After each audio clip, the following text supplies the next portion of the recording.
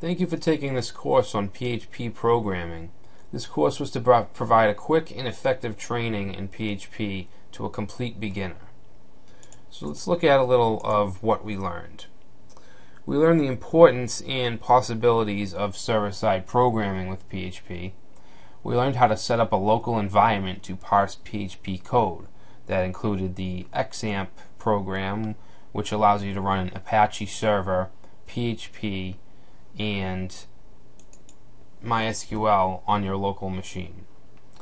We learned about the basics such as variables, arrays, loops, and conditionals, and we talked about functions and methods. We also talked about including and requiring PHP documents. We learned a little bit about regular expressions. We talked about server-side form validation and how it's different than client-side validation. And then we jumped into object-oriented programming. We talked about things like classes, objects, properties, and methods. And we also talked about getting and setting methods in object-oriented programming, and also talked about access modifiers, public, private, protected. We hope that the fundamentals of PHP are crystal clear to you, and please do check out our other courses in this series. Thanks.